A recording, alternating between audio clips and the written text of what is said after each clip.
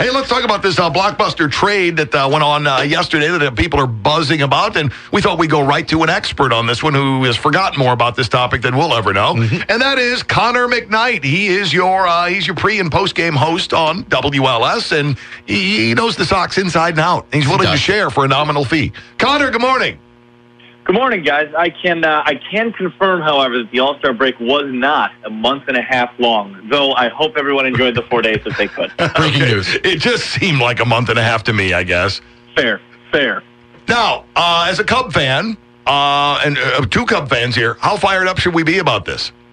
I think you should be pretty fired up. I've said a couple of times now since the trade happened that Jose Quintana is one of the best fighters that I've seen pitch in a while. I think, when his first 6 weeks for the White Sox this year, his first 10 starts or so weren't great. And to watch him work through what he was having issues with, the lack of fastball command, to watch him still give literally everything he could for his club to stay in ball games, keep his team in it, was impressive. Then to see him fix the issues, to get back to being the Jose Quintana that we've seen him be over the last 4 or 5 years with the White Sox was impressive.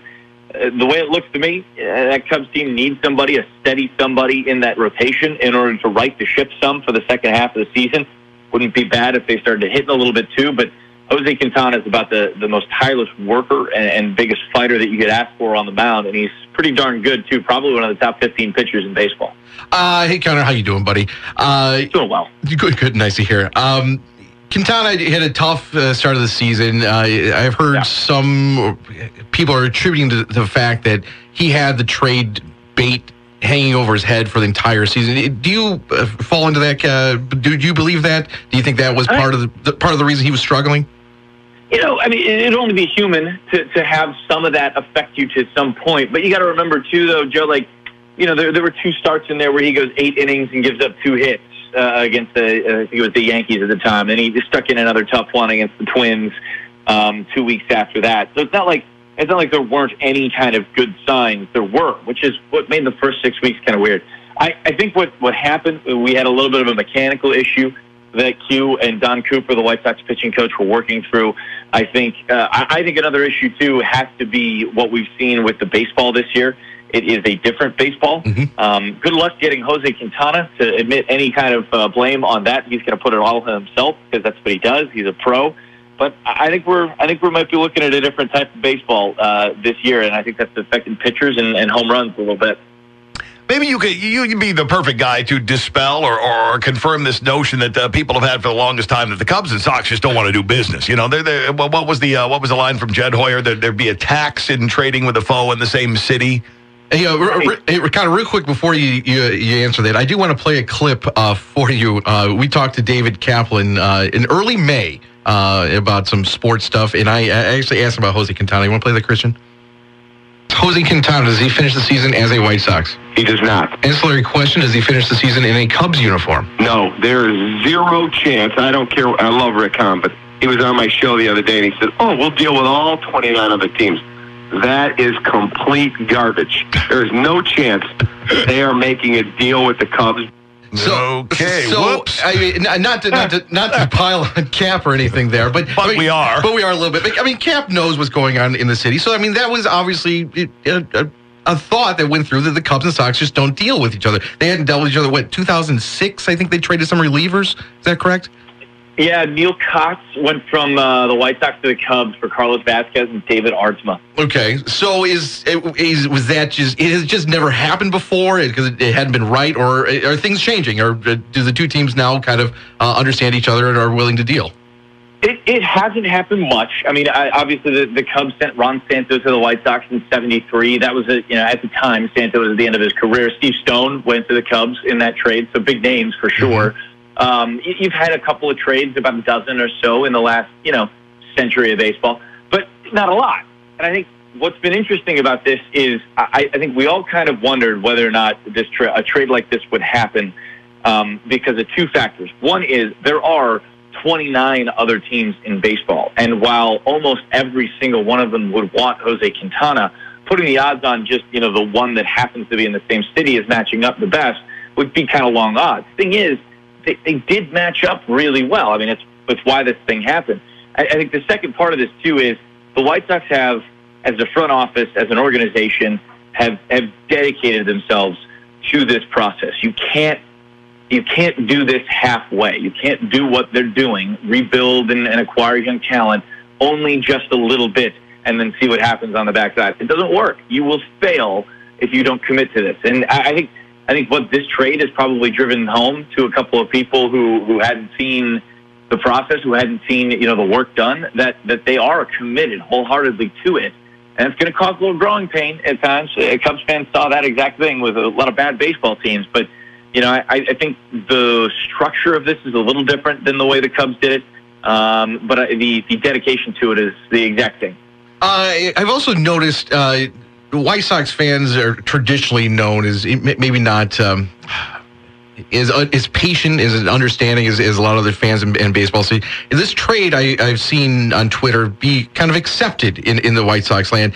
Has the perception changed? Has the White Sox fans seen what happened on the north side and are accepting and want that to happen? Are they totally down with a 3-year rebuild of 60 win seasons and top draft picks?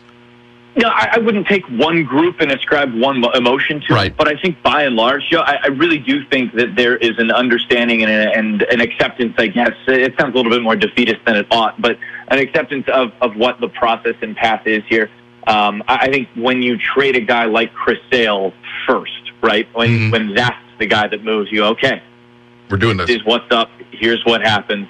Yoan Moncada, the best prospect in baseball, comes back. Michael Kopech with a 105-mile-an-hour fastball comes back. I really do think the returns that they're getting in these trades, players who are in the industry lauded by, universally, has helped quite a bit. It really does seem that the trades have been made and made well.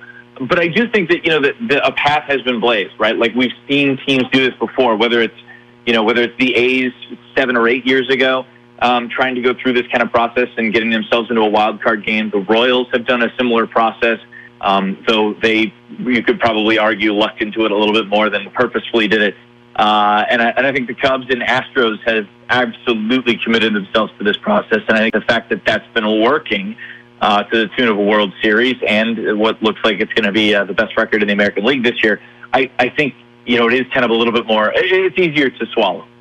Well, it's got to be one of those where you look over and go, wow, those fans went through 4 or 5 years of some serious pain, but boy, look at the joy they're reaping now. Yeah, for sure. And I think the way it's different for the team on the north side and this one here is that remember when the Cubs were moving pieces, they had nothing to move. It was Ryan Dempster for Kyle Hendricks, and they didn't even want Kyle Hendricks first. You're moving Chris Sale and Jose Quintana and Adam Eaton and. Rick Hahn, the general manager of the club, has said, there is a little bit bittersweet to know that we didn't get it done with these guys. But once you start to trade some of that talent, you're going to get premier young players in return. And I think that's what the White Sox are getting in Eloy Jimenez for sure. The Cubs saw their fortunes turn in 2015. It's kind of when they all the work paid off. The White Sox have gone from a really, really bad farm system to would you say the best farm system now in the Yeah, I think it absolutely is right up there with anybody else. So when do you project the 2015 version of the Cubs happening for the White Sox? That is the $1 million question that I've been trying to spend my month-and-a-half-long All-Star break to figure out. I think it's going to be. I think we're going to start to see a player or two in that first class, toward the end of this season. Yoan Moncada seems, if he's healthy, he seems ready enough to me. Of course, I'm not the one who gets to make those decisions, and I'm not the one who has to pay that paycheck at the end of the 6-year arbitration term. So, that's going to be up to the White Sox too. But I do think that a guy like Reynaldo Lopez and Yoan Moncada are close and might come up once, all the roster ramifications kind of go away. I think a guy like Lucas Giolito has been really interesting, but would benefit some, I think, from finishing a season down there in the minor leagues.